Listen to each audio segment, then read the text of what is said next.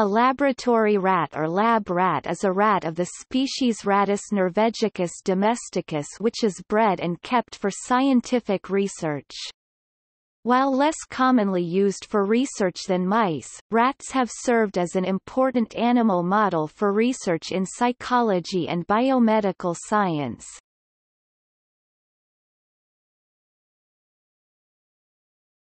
Topic: Origins. In 18th-century Europe, wild brown rats ran rampant and this infestation fueled the industry of rat catching. Rat catchers would not only make money by trapping the rodents, but also by selling them for food, or more commonly, for rat baiting. Rat baiting was a popular sport which involved filling a pit with rats and timing how long it took for a terrier to kill them all. Over time, breeding the rats for these contests may have produced variations in color, notably the albino and hooded varieties. The first time one of these albino mutants was brought into a laboratory for a study was in 1828, in an experiment on fasting. Over the next 30 years rats were used for several more experiments and eventually the laboratory rat became the first animal domesticated for purely scientific reasons. In Japan, there was a widespread practice of keeping rats as a domesticated pet during the Edo period and in the 18th century guidebooks on keeping domestic rats were published by Yuso Tamino Kakehashi (1775) and Chingen Sodategusa (1787). Genetic analysis of 117 albino rat strains collected from all parts of the world carried out by a team led by Takashi Kuramoto at Kyoto University in 2012, showed that the albino rats descended from hooded rats and all the albino rats descended from a single ancestor.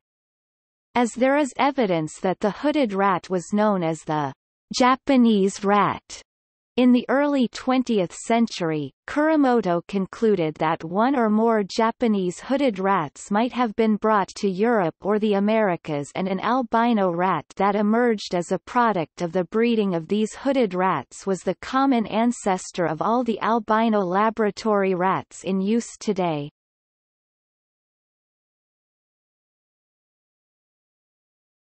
Topic: Used in research.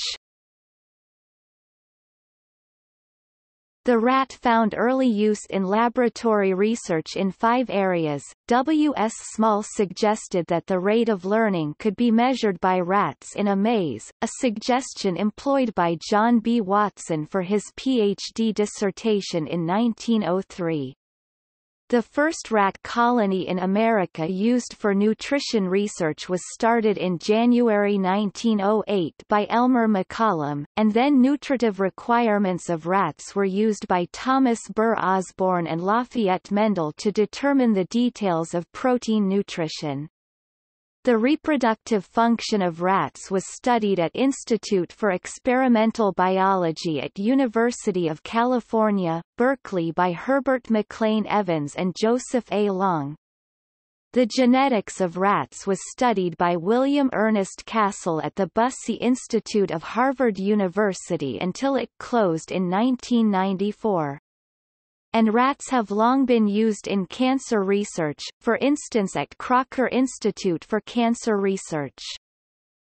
The historical importance of this species to scientific research is reflected by the amount of literature on it, roughly 50% more than that on laboratory mice. Laboratory rats are frequently subject to dissection or microdialysis to study internal effects on organs and the brain, such as for cancer or pharmacological research. Laboratory rats not sacrificed may be euthanized or, in some cases, become pets. Domestic rats differ from wild rats in many ways. They are calmer and significantly less likely to bite, they can tolerate greater crowding, they breed earlier and produce more offspring, and their brains, livers, kidneys, adrenal glands, and hearts are smaller.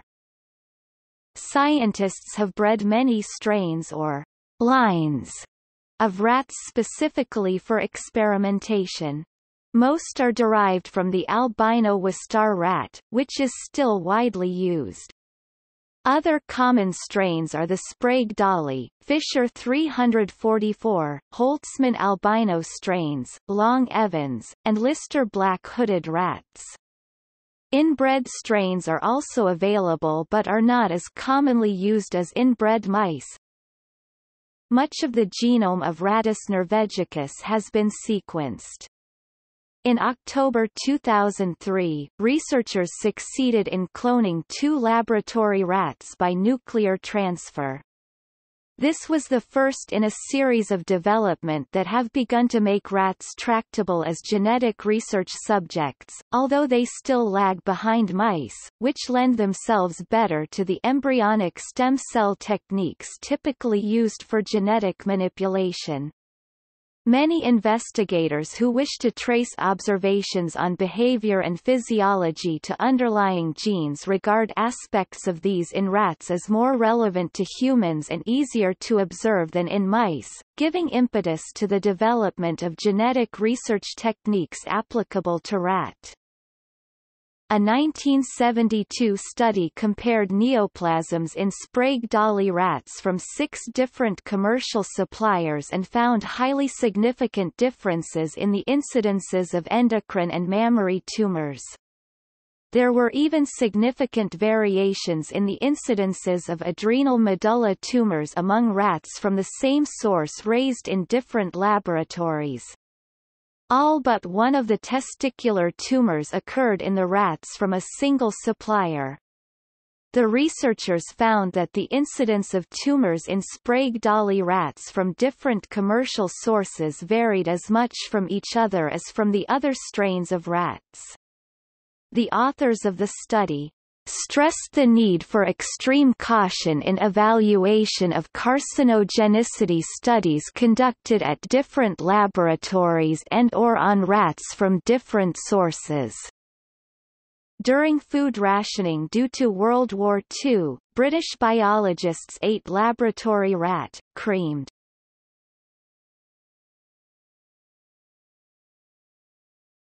Topic: Stocks and strains. A strain, in reference to rodents, is a group in which all members are as nearly as possible genetically identical. In rats, this is accomplished through inbreeding. By having this kind of population, it is possible to conduct experiments on the roles of genes, or conduct experiments that exclude variations in genetics as a factor.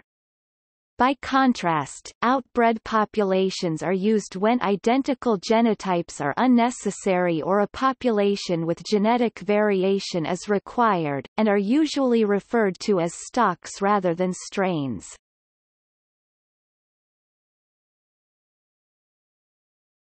Topic: Wistar rat. The Wistar rat is an outbred albino rat. This breed was developed at the Wistar Institute in 1906 for use in biological and medical research, and is notably the first rat developed to serve as a model organism at a time when laboratories primarily used the common house mouse, Mus musculus. More than half of all laboratory rat strains are descended from the original colony established by physiologist Henry Donaldson, scientific administrator Milton J. Greenman, and genetic researcher, embryologist Helen Dean King. The Wistar rat is currently one of the most popular rats used for laboratory research. It is characterized by its wide head, long ears, and a tail length that is always less than its body length. The Sprague Dawley rat and Long Evans rat were developed from Wistar rats. Wistar rats are more active than others like Sprague Dawley rats. The spontaneously hypertensive rat and the Lewis rat are other well-known stocks developed from Wistar rats.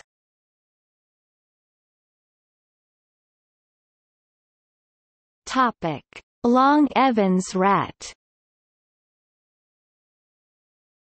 The Long Evans rat is an outbred rat developed by Drs. Long and Evans in 1915 by crossing several Wistar females with a wild grey male. Long Evans rats are white with a black hood, or occasionally white with a brown hood. They are utilized as a multi-purpose model organism, frequently in behavioral and obesity research.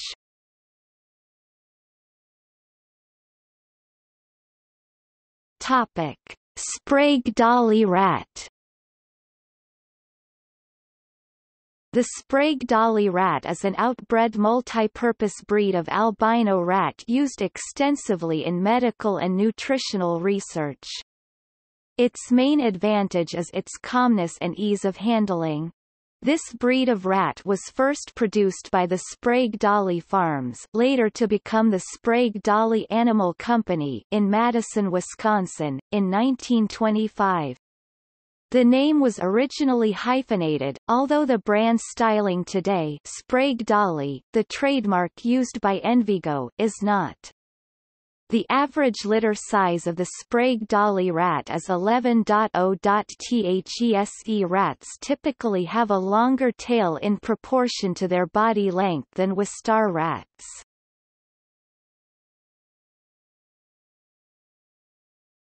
Topic: Biobreeding rat. Biobreeding diabetes-prone rat, aka biobreeding rat or BBDP rat, is an inbred strain that spontaneously develops autoimmune type 1 diabetes. Like NOD mice, biobreeding rats are used as an animal model for type 1 diabetes. The strain recapitulates many of the features of human type 1 diabetes, and has contributed greatly to the research of T1DM pathogenesis.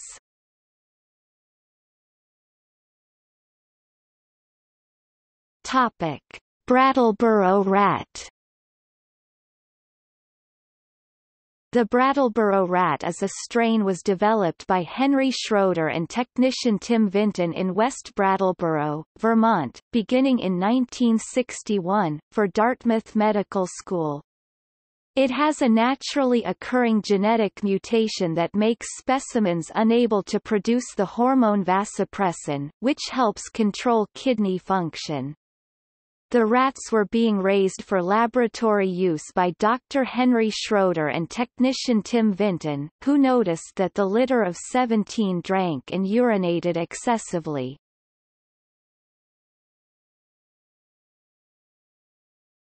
Topic: Hairless rat.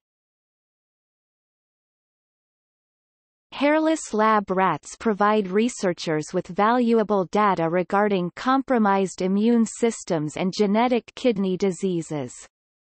It is estimated that there are over 25 genes that cause recessive hairlessness in laboratory rats.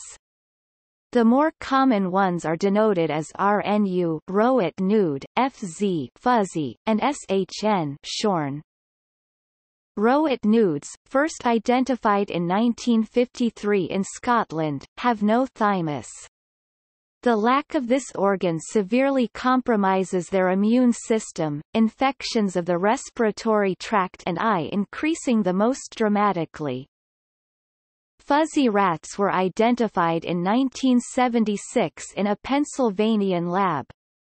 The leading cause of death among FZ rats is ultimately a progressive kidney failure that begins around the age of 1 year. Shorn rats were bred from Sprague Dawley rats in Connecticut in 1998. They also suffer from severe kidney problems.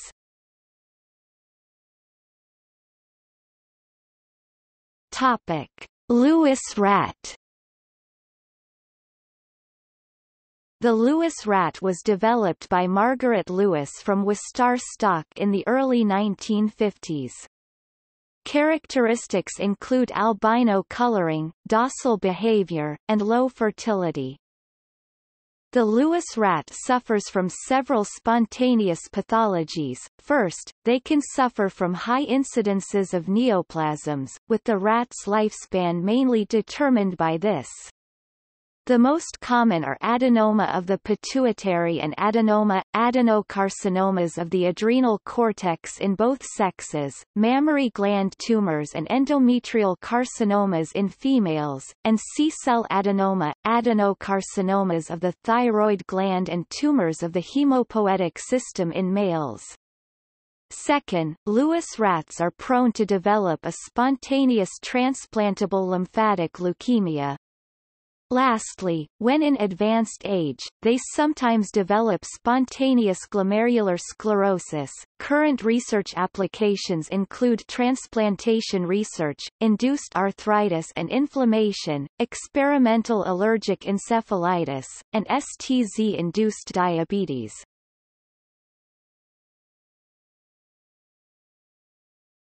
Topic: RCS rat. The Royal College of Surgeons rat (RCS rat) is the first known animal with inherited retinal degeneration. Although the genetic defect was not known for many years, it was identified in the year 2000 to be a mutation in the gene MERTK. This mutation results in defective retinal pigment epithelium phagocytosis of photoreceptor outer segments.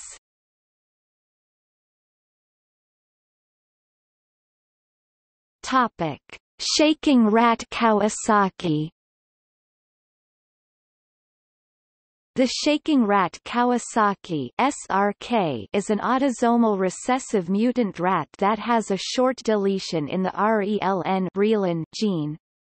This results in the lowered expression of reelin protein, essential for proper cortex lamination and cerebellum development. Its phenotype is similar to the widely researched reeler mouse. Shaking rat Kawasaki was first described in 1988. This and the Lewis rat are well-known stocks developed from Wistar rats.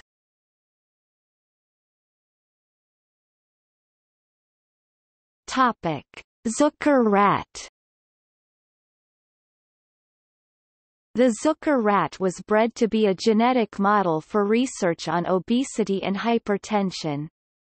They are named after Lois M. Zucker and Theodore F. Zucker, pioneer researchers in the study of the genetics of obesity.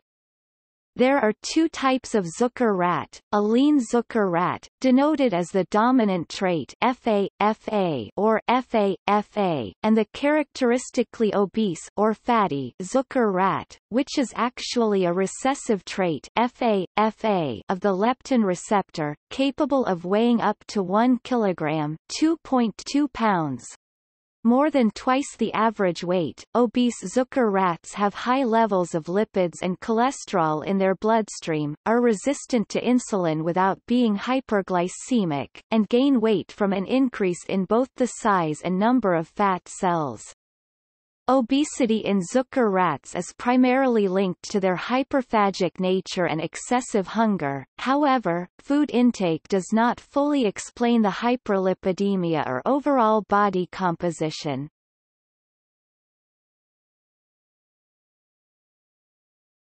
Topic: Knockout rats.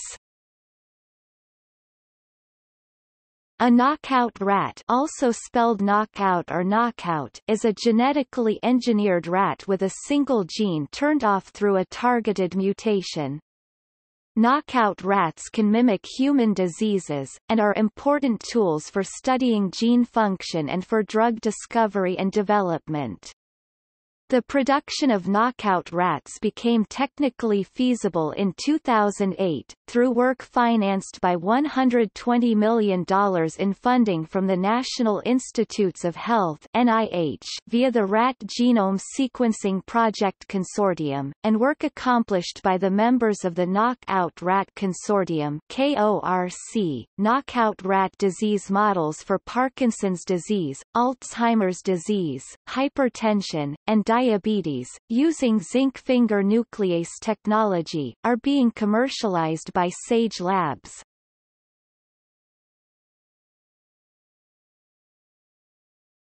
Topic. See also: Laboratory mouse. Animal testing on rodents. Morris water maze. Rat genome database.